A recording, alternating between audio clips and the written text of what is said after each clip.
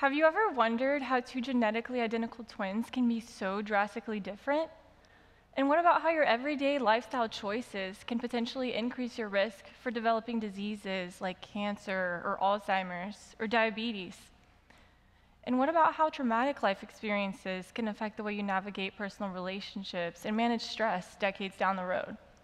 Thankfully, epigenetics can help answer how all of this works. So to break it down into simpler terms, epi means upon, while genetics is the study of your genes and your DNA. So epigenetics is just a word used to describe the changes that happen around our DNA. You can think about it like this. The human genome, your entire collection of your genes, is like a music library. And each song in that library is a gene. Just like how each song in your music library has its own unique individual meaning to you that uniquely impacts you, our genes do the same thing. And just like how different people express themselves with different styles of music, our cells express themselves with different kinds of genes. And this is where epigenetics comes in. Epigenetics is what creates that unique playlist of genes for each cell type. And this control creates a very powerful influence on your biology because how your genes are expressed affects how your cells work, which affects how they interact with one another, which affects your physical health, your mental health, your behavior, how you interact with others, and how you interact with your environment. You can think about these biological factors like they're characters in a musical. And while each character plays a different role of varying importance, unified in music, they come together to tell a story that is unique to you, your health, and your personality. But it's not just a one-way street. It doesn't just go from your genes to your cells up through to your behavior and so forth, but the external factors, so the air you breathe, the food you eat, the people you interact with, the everyday decisions you make, all feeds back down and changes your epigenetics, which can also change your physical health and your mental health. So these external factors, they're kind of like the instruments in a musical. And while you don't see them during the show, they're still changing and impacting the overall message of your story, too. So epigenetics has been studied for the last few decades, but the explosion and catalyst for its explosion has been the genetic revolution. So not too long ago, scientists completely mapped out the entire human genome. And with this major milestone accomplished, many in the scientific and medical communities thought that the answers to finding all disease cures could be found in our genes. But we're quickly finding out that this isn't the case, because epigenetic mechanisms are also involved in disease development, but they're often overlooked. Epigenetics actually can help us answer a lot of different questions across different fields of science. So what makes somebody more naturally resistant to a strain of COVID, whereas somebody else, when exposed to the same strain, ends up hospitalized? And what about crops? Why is it that some crops survive drastic environmental changes while some might perish more quickly? The rise of epigenetics and epigenetic technologies has brought about some really exciting and innovative technologies used to study epigenetics and improve potential treatments for cancer and all kinds of diseases.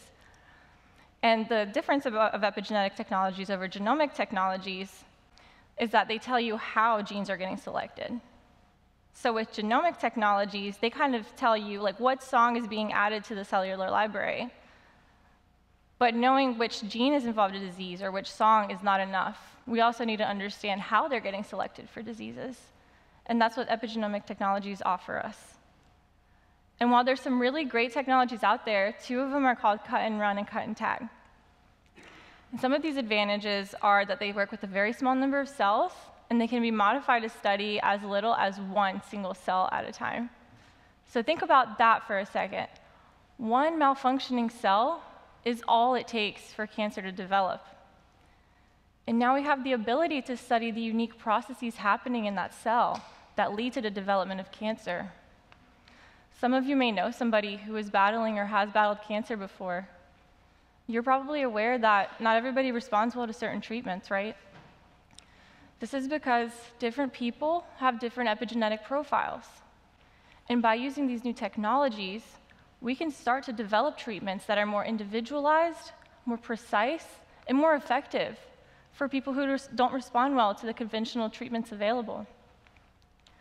But the potential applications of epigenetics don't stop there. Whether you study neuroscience, toxicology, immunology, agriculture, drug development, embryology.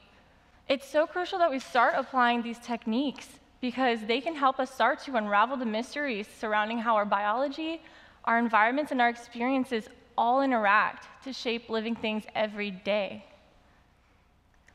By understanding how these epigenetic processes work, we could potentially prevent or reverse the negative outcomes associated with early life childhood abuse. We could potentially understand how environmental factors and toxicants in our environment impact our health and development and find ways to prevent those negative changes from happening. We can even potentially cure devastating diseases like cancer and Alzheimer's. And by the way, the amazing thing about epigenetics is it doesn't just affect you and those around you, but scientists have found that it can be passed down across generations too. So for example, survivors of traumatic experiences like the Rwandan genocide and the Holocaust, a lot of those people develop PTSD as a result of those terrible experiences. And then their own children, who had not gone through that experience in their lifetime, also showed symptoms of PTSD and had higher levels of cortisol, the stress hormone. So parents, grandparents, and future parents, keep in mind that your life experiences don't just end with you, but there's a potential of passing those down to future generations too. But don't worry, because you can pass down good experiences too. And the beauty of epigenetics is that you can change and you can adapt. And you can actually take control of your epigenetics, reverse those negative outcomes by doing things like going to therapy, exercising, eating healthy, taking medication. And isn't that so powerful that these decisions you make in your life can make such a massive impact in your biology and gives you that control to better yourself? And so my hope for you all today is that your curiosity about epigenetics has been ignited. For those of you that are in science, I hope that this inspires you to apply epigenetics research to your academic studies and your lab work. And for most of you who are probably not in science, I hope this makes you want to learn more about epigenetics in general.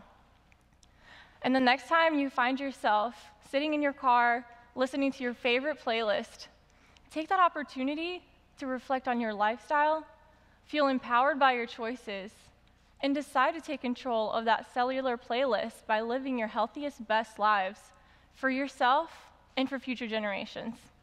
Thank you.